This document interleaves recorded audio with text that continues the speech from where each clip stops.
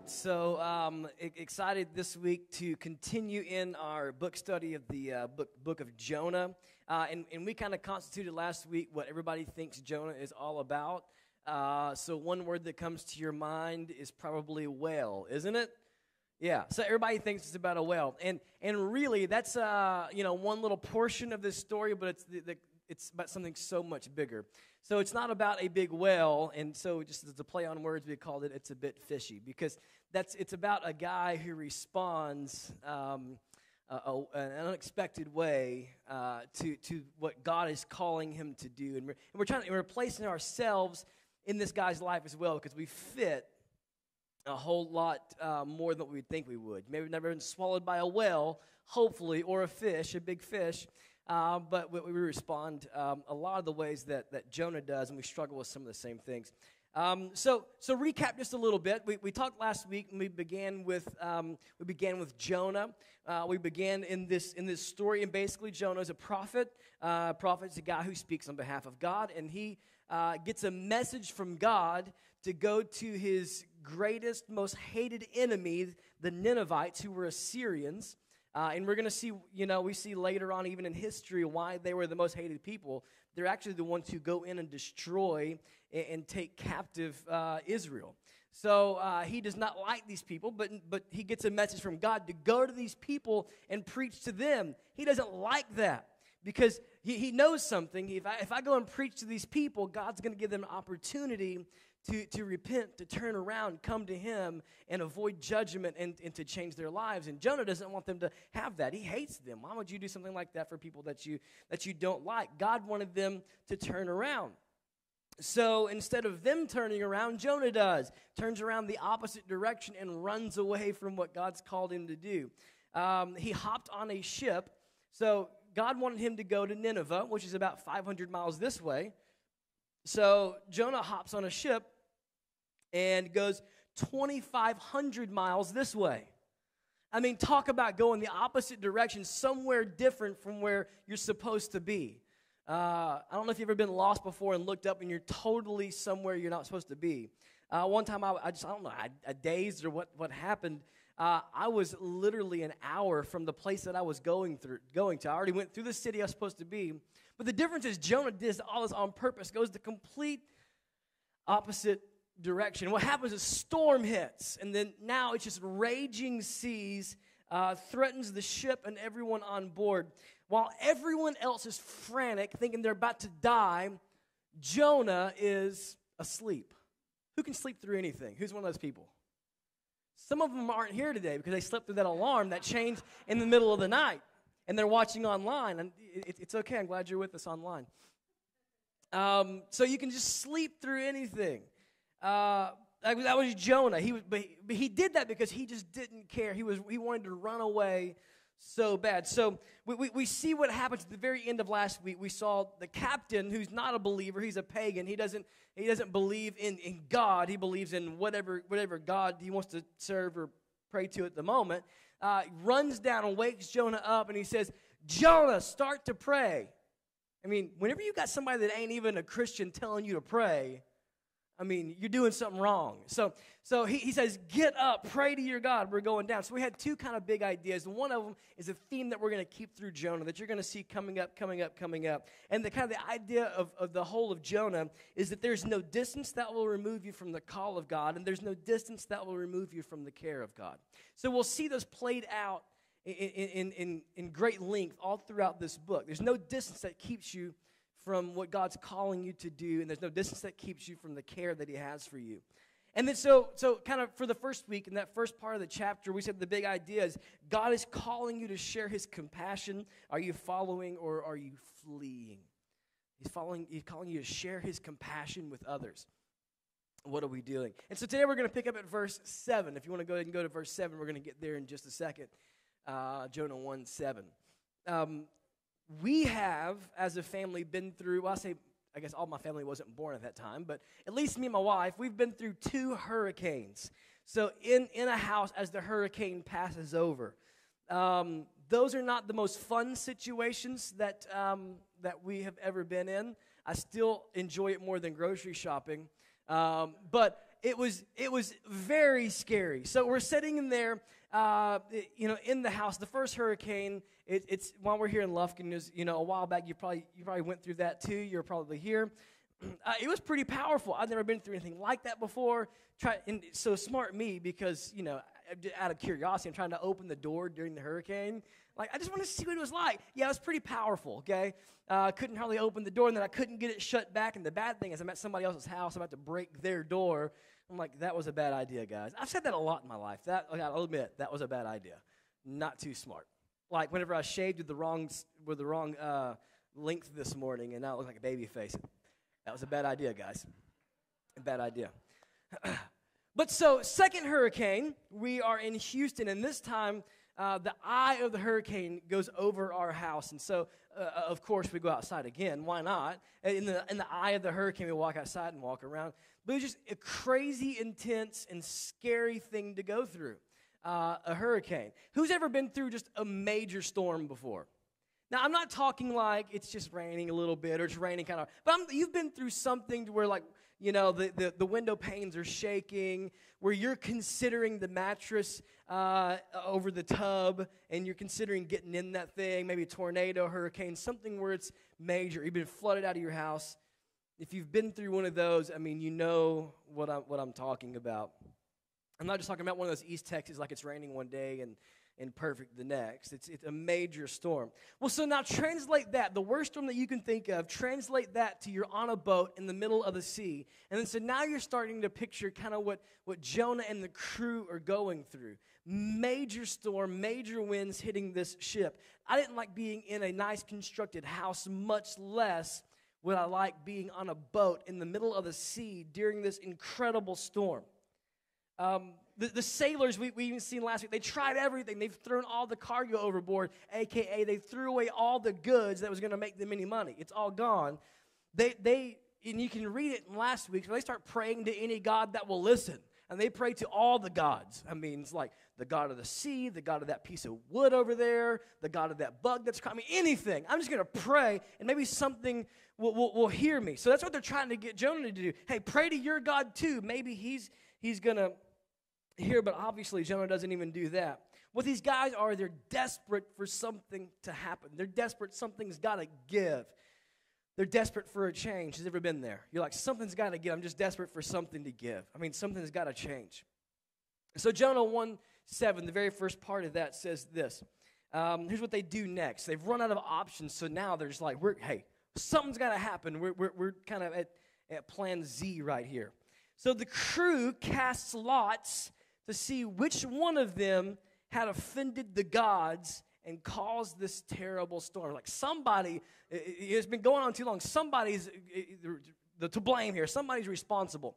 So we're going to cast lots. What does that mean? Cast lots is like rolling the dice, or playing the short straw, or tossing a coin. That's kind of like what casting lots would be. Sometimes me and Christy, when the kids are yelling at us and we're sitting there watching TV, we look at each other and we do this number. I mean, yeah. So we're casting lots, right? We're like, who is going to, and then the best 2 out of 3, best 3 out of 5, best, yeah, so we go through all that, and maybe they'll be quiet while we do that. And no, so we cast lots to see who gets the lot. So that's essentially what's going on here. They're leaving it to chance. So Jonah, here we find this guy running from God, realizes the storm is because of him. You got to know that. He's in the midst of this incredible storm, the storm of his life, and he would rather try his luck than trust the Lord. He would rather try his luck, and maybe somebody else is going to get that. I mean, the chances of him getting picked are slim. It's everybody on the boat, all the crew. I mean, he's probably not going to get picked. It's probably not going to be him. We'll leave it to chance. Someone else can take the blame. Somebody else can figure out how to save us. I just want to escape this. Eventually the storm's going to go away. The eyes will be off of me at least, and the storm is going to pass. I think a lot of our lives sometimes can really reflect the situation and the mindset and mentality that Jonah finds himself in. We can stand and look around at other people. We can look at the storms. We can look at the situation. We can even look up to God, seeing all of that for the reasons why we're going through what we're going through. We can blame. We can try to justify the reason that I'm right and trying to avoid my own responsibility in the situation that I'm finding myself in. I mean, why couldn't they be to blame, right? I mean, these guys aren't Christians. They're not God-fearing people. They're pagans. Why couldn't it just be a bad storm? You know? Why couldn't these people be to blame? You know, and then we translate it to us, but they hurt me. They haven't changed, so why should I? Well, God's just against me. I think we've probably said these things before. We look at all these external things instead of introspectively looking and seeing, hey, what can I do and where am I wrong? And we're leaving our life to chance. I'd rather chance life than own it, because if I own it, I've got to do something about it. So we're like Jonah. He's chancing it. It's like somebody else can take the blame for this. I'm not going to take the blame. So Jonah 1, in the last part, 7, the last part of that, it says, when they did this, they cast lots. When they did this, the lots identified Jonah as the culprit. So like God's like, nah, you ain't going to get away that easy. Like, I'll use a game of dice. I will use you drawing the short straw if we've got to. But you need to know your responsibility in this. It lands on Jonah. Now there's no escaping. All eyes are on him. And they're like, what have you done?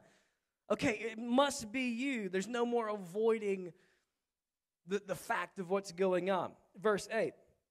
And so they start to just bring all these questions to him at one time, flood him with questions. And it says, why has this awful storm come down on us?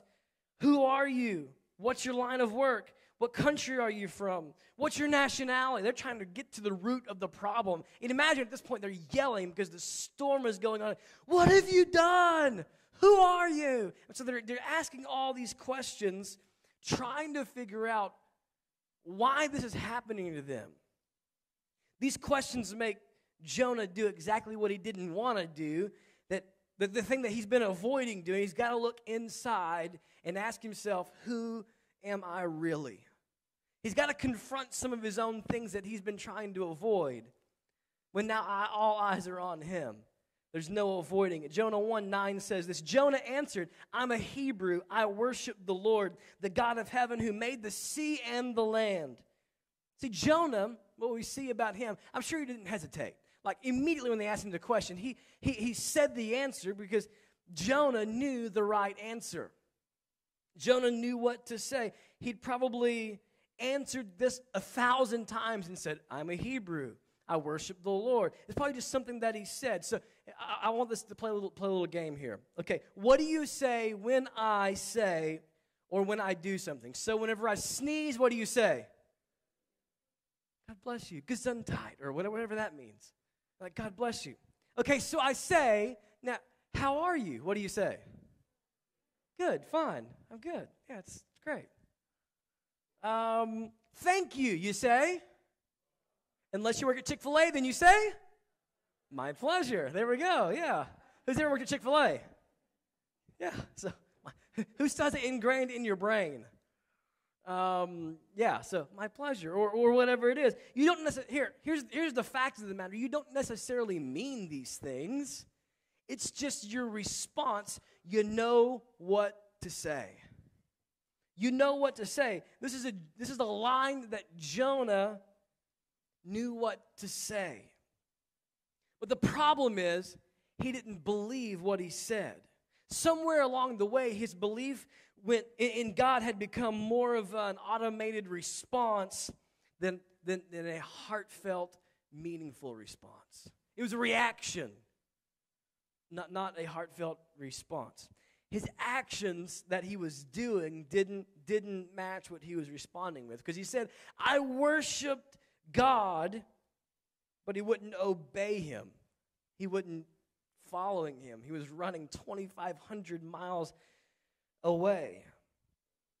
But the big thing here is all this line of questions we've got to know about ourselves. We've got to look at ourselves and ask these questions that they did. And these questions being, hey, who am I? Well, what is it that I'm doing? And what do I belong to? What do I trust? Where do I place my life in? And how many of our responses that we have in life are just automated, not really heartfelt? How many times have we said to our spouse, I love you, out of an automated response, but not because we feel something passionately anymore? How many times have we said, I'm sorry, just to get out of something because we know it's the automated response? How many times have we said, I believe in God, but it's an automated response? It's just something we say. We know what to say. We know what the right answer is. But something's got to change to where I'm not just saying I'm a Christian or I trust God or I believe God. It's the appropriate and it's the expected response that everyone says that you should come back with. But when we really confront ourselves, we have to ask, do I? I mean, do I believe these things that I'm saying? Because if Jonah was being real honest, he didn't believe a word of the things that he was saying. The things that he said 1,000 times, they'd lost their meaning. He knew who he was supposed to be, who he was supposed to worship, where he was supposed to trust. But somewhere along the way, it became something that he said, not something that he did. We have to confront these questions on our own. Hey, who am I? What's the root of who I am? Who do I belong to? Where's my life rooted? We've got to know these things. See, because I think here's a big problem and theme of what's going on right here that Jonah doesn't understand that we have to. Jonah thinks it's all about going to Nineveh, but that's not really all it's about. See, God is more concerned with who we are in him than what we do for him. Okay, God's more concerned with who you are in him than what you do for him. It's just Jonah's lack of going to Nineveh just revealed his heart condition and how it already was. So God, what he was doing at this point was he was not trying to destroy Jonah. He was not trying to disown Jonah. He was going through extreme, extensive measures, not just to get Jonah to Nineveh, but so that he could get Jonah back to him. Because Jonah had left, and we see the reason he had went the other way, not because he wanted to get away from Nineveh. In the first message that we preached, in the very first few verses, it said he wanted to get himself away from the presence of God. And so God is far more concerned with just getting Jonah back. Jonah, I just want you to know me again. Not to have some automated response about who you are, but know the God of your response. Know who I am because I'm so passionate about you. He wanted Jonah to be reminded of who he was and who God was.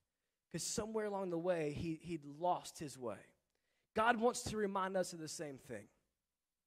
God wants to remind you of who you are, that you're his. And God wants to remind you who he is, that he's for you.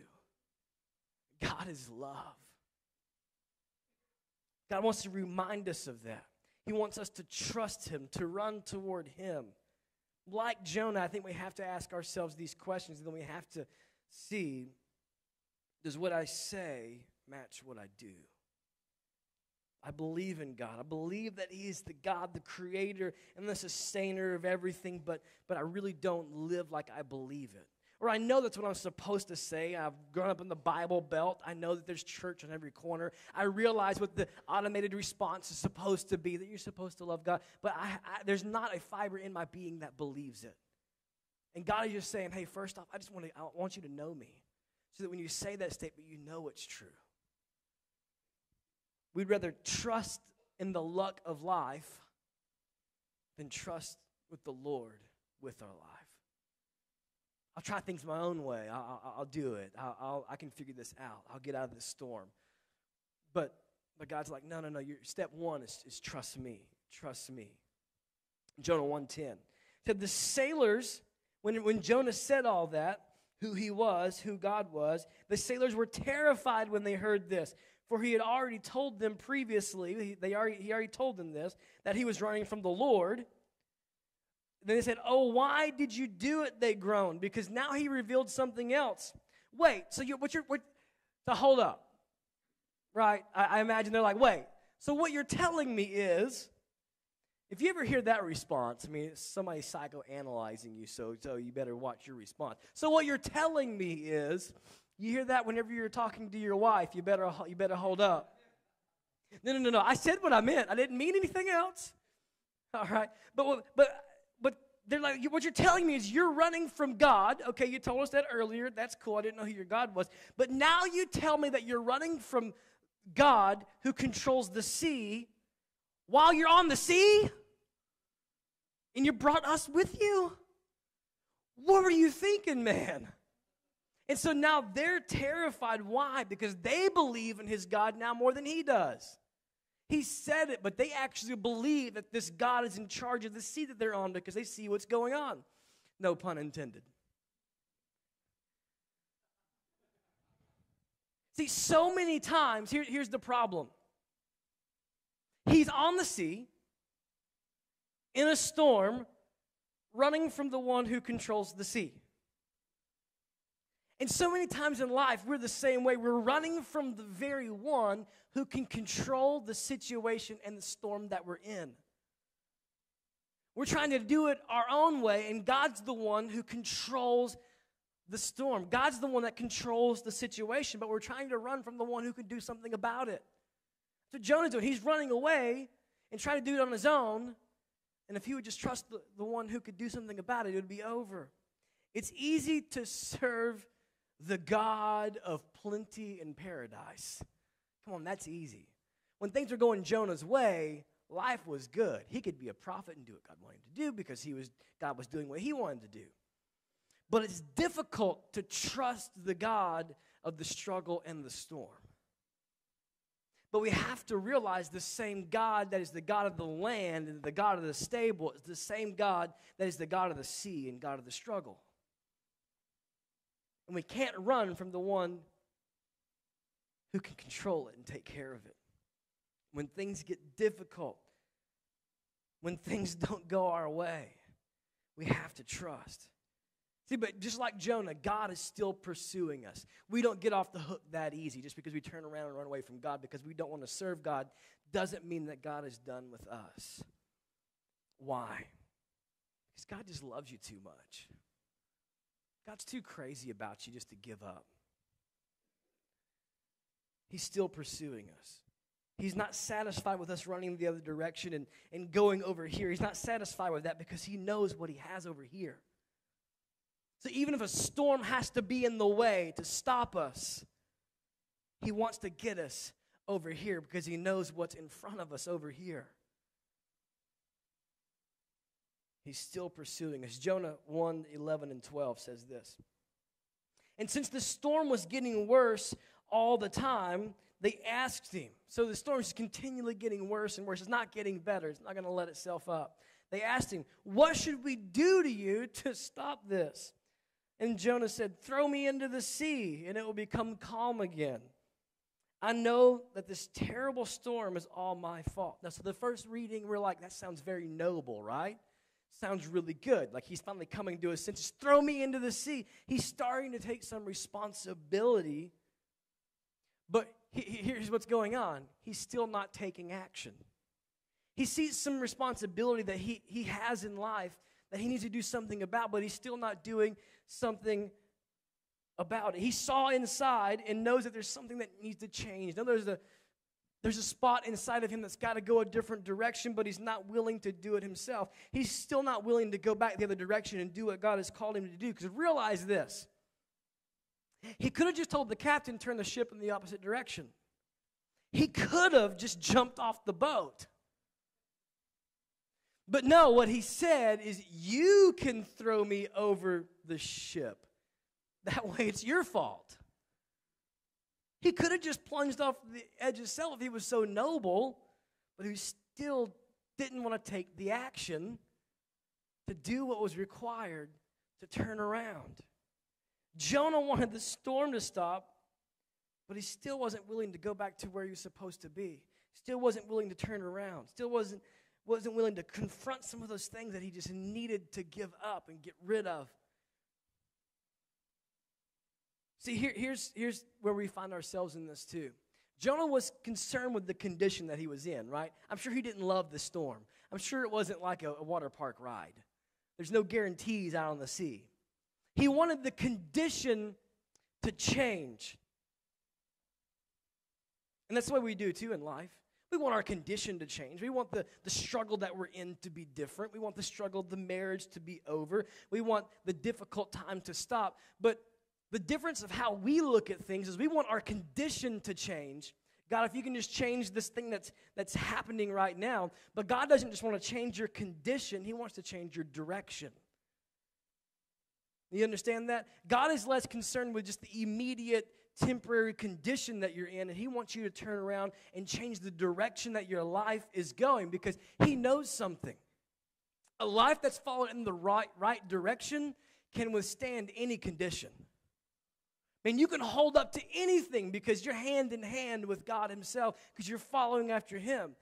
Then nothing is too strong because you're not by yourself, but there's no condition that's right if the direction is wrong.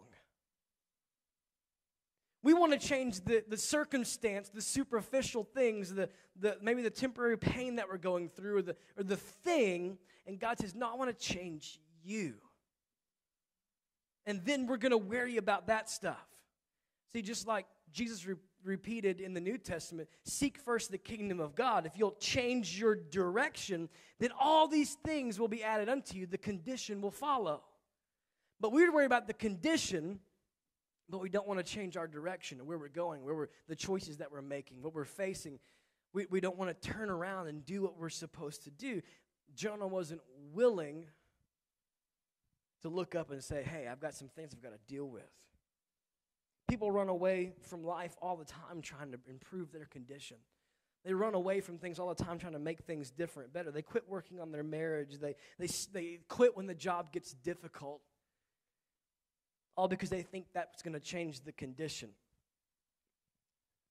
But God wants the direction that we face to be more important than the conditions that we're in. Our direction is more important than our condition, because we have to understand God is pursuing you. God is pursuing you. He's not giving up, because you're worth fighting for. You're worth it. Jonah 1:13-16 says this. He said, throw me overboard.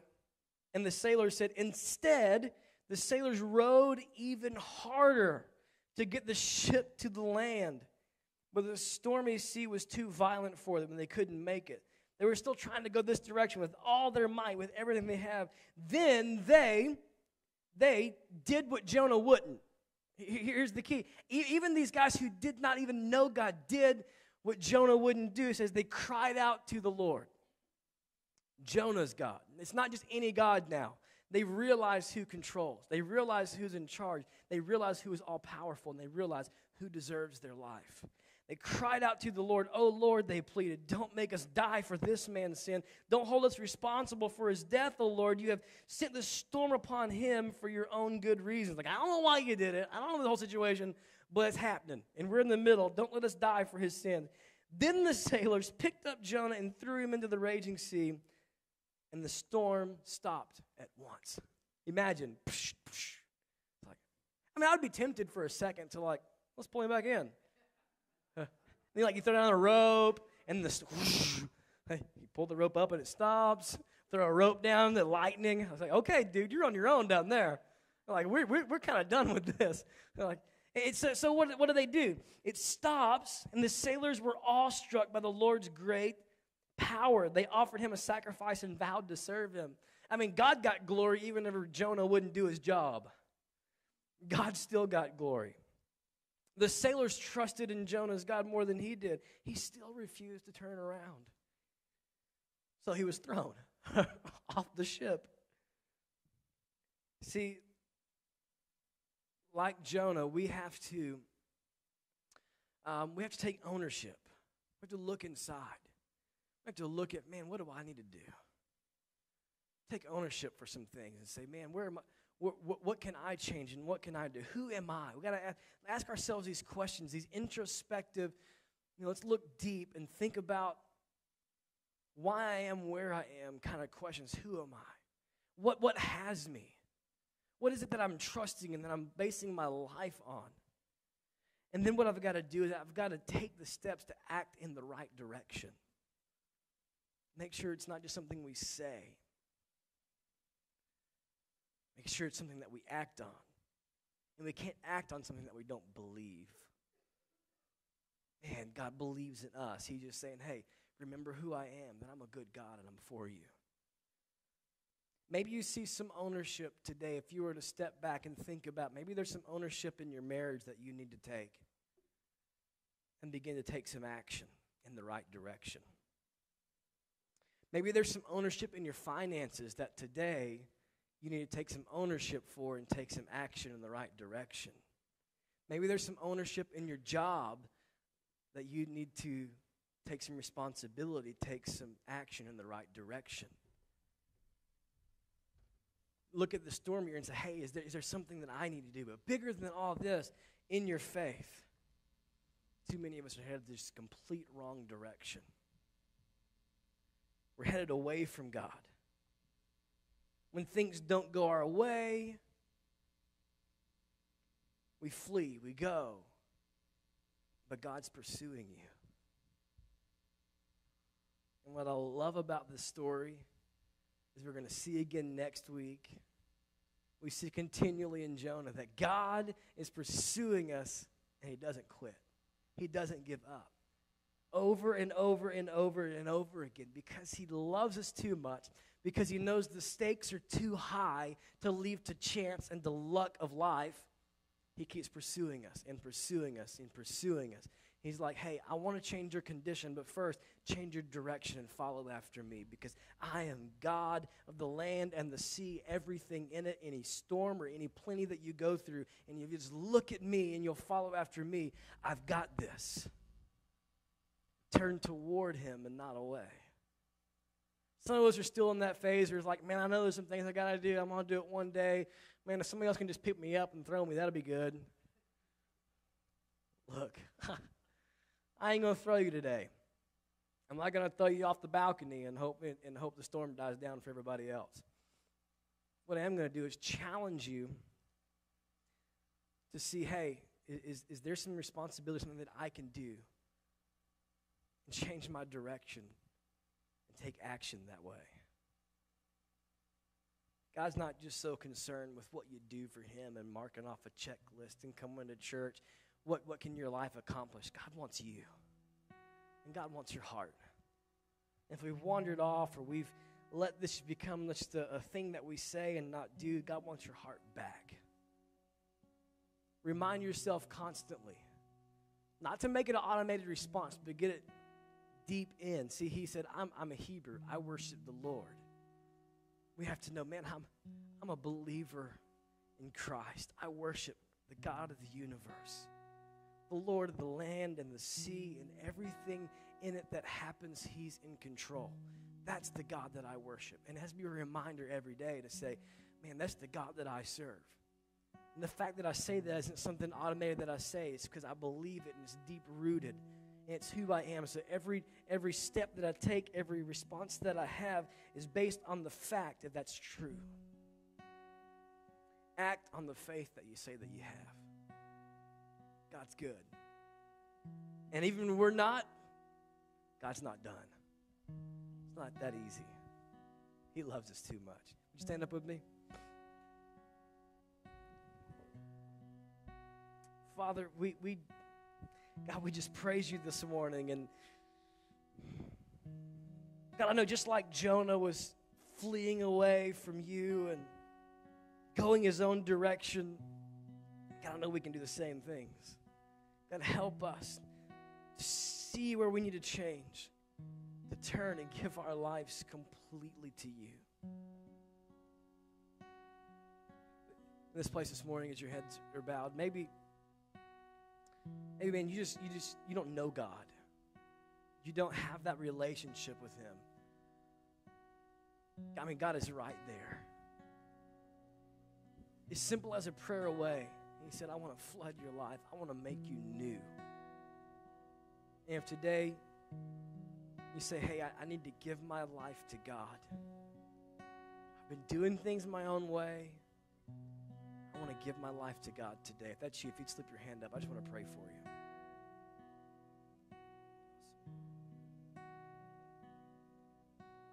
I just want to pray over everybody this morning. God, help us to understand and to realize who we are and who you are. There's some people in here this morning, God, that feels like it's just time to give up. And why even try anymore? But God, you're not done. God, we turn and we face you. And more than ever before, we take action to chase after you, our God. Because we know that you're the God of everything. We place our life in you. In Jesus' name, amen. Thank you so much for joining us for this week's sermon at City Church. We are passionate about seeing people lead full lives in Christ, and we truly hope that you've been impacted today by God's Word. If there's anything that we can do for you, or you would like to share with us what God has spoken to you today through this message, please email us at info@citychurchlufkin.com. Or for more information about who we are, visit us online at citychurchlufkin.com.